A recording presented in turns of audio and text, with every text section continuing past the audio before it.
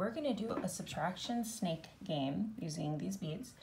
And you set it up the same way as an addition problem, but the gray beads represent the negative numbers. So you see we have a -6 and a -9. So something interesting happens once you hit those. So you do 1, 2, 3, 4, 5, 6, 7, 8. Uh-oh, what happens when we hit these? You have to go back one. You go backwards, that's right. Then you pair them up. 1, 2, 3, 4, 5, 6. How many do I have left on this side? 2. I put 2 here.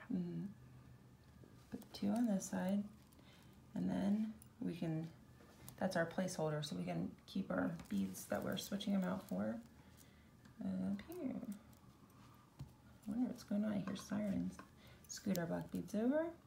Let me count, baby. 1, 2, 3, 4, 5, 6, 7, 8, 9. Oh, did I skip a bead? Shoot. It's hard to look on camera. 1, 2, 3, 4, 5, 6, 7, 8, 9, 10. All right, so 10. So what do we need on that side? 1. A 1 placeholder. And then what can we put on this side? No, what I mean. Right, because we're exchanging 10 for 10, turning our snake gold. Then take one out. Yep. And put 1 in there. Yep. So put this one too. Yep. We're saving these beads for later, right? Okay. So where do we start? Do you remember?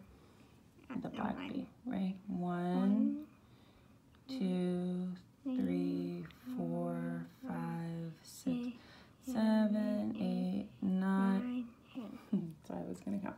Well, okay, it doesn't matter because we're going backwards. And then we go like this. 1, 2, 3, 4, 5, 6, 7, 8, 9. So this guy can go over here. This guy can go over here. And then this guy can go back home. And what are we left with? 1 10. 1 10 bead. So the answer is 10. And then you know how to check it? No. Okay. We check it by going, first we make a bead stair.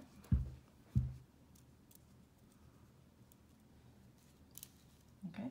Then we take this guy, he's 9, right? Wait, 1, 2, 3, 4, 5, 6, 7, 8, 9. And then we have a 9 bead, so those would cancel out. Then we gotta get rid of this guy. 1, 2, 3, 4, 5, 6. Do we have a 6 bead? 1. Count this one. 1, 2, 3, 4, 5. Is that 6? No. 1, 2. So if I put them here, how many more do we need for that to be the same number? Can you tell? It needs 1 more bead. 1 more. So do we have a 1 bead? No. No. But what can we exchange 3 for? To make the same number? One golden bead? No, not a golden bead. We can exchange it for 3 1 beads, because that's the same thing, right? If you have 3 1 beads, it equals a bar of 3 beads. Do you see? 1, 2, 3, 1, 2, 3. All right, so how many did we need down here? Just 1? So let's borrow 1. Oh, we have to put him back in the box. All right, we'll borrow this guy. It's so noisy out today.